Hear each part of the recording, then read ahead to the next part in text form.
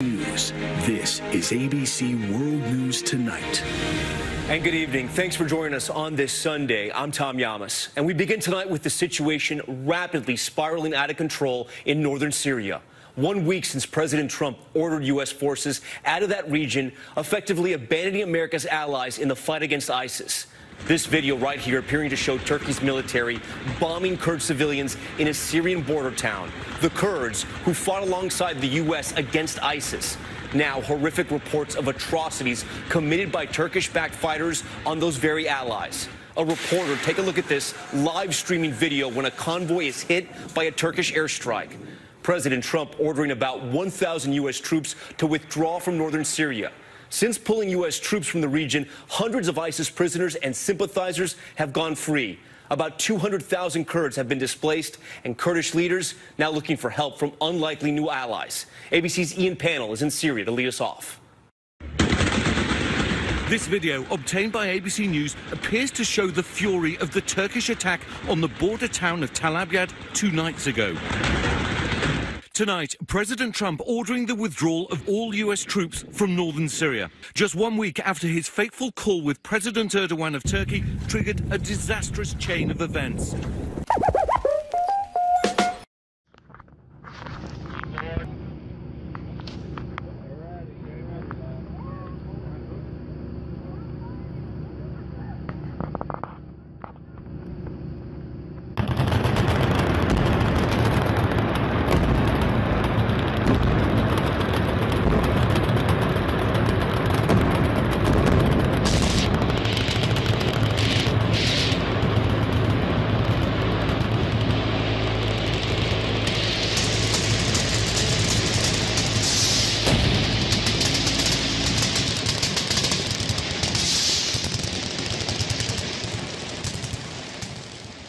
ABC News. This is ABC World News Tonight.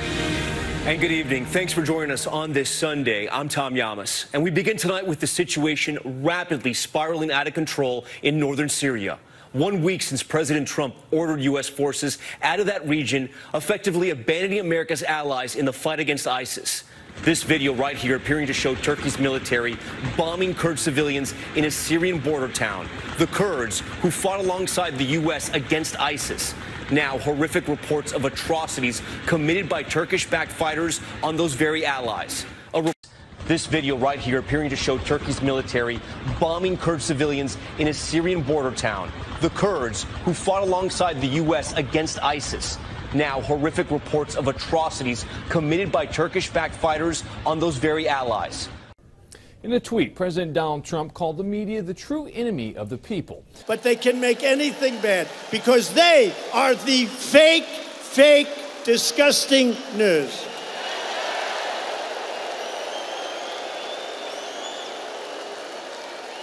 The president said, quote, "There is great anger in our country caused in part by inaccurate and even fraudulent reporting of the news. The fake news media, the true enemy of the people, must stop the open and obvious hostility and report the news accurately and fairly. That will do much to put out the flame of anger and outrage, and we will then be able to bring all sides together in peace and harmony. Fake news must end." A few days ago, I called the fake news the enemy of the people, and they are. They are the enemy of the people. The press are enemies of the people? Enemies of the people are a phrase that comes from Stalin. It was used by the Soviets. This video right here appearing to show Turkey's military bombing Kurd civilians in a Syrian border town.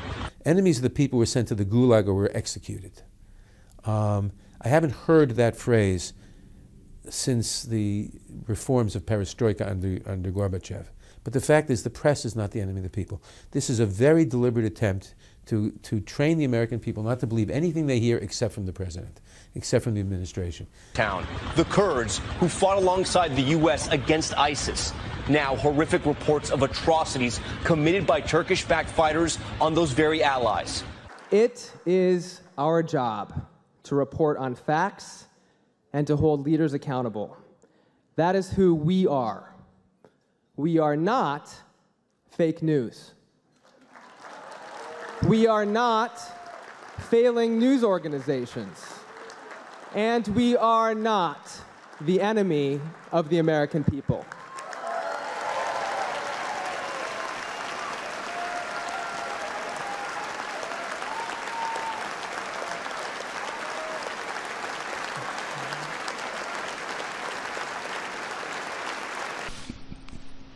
Are you talking to me?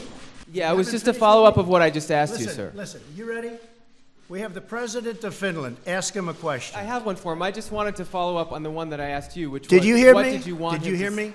Yes, Ask sir. him a question. I will, but I've given you a long answer. Ask this gentleman a question. Don't be rude.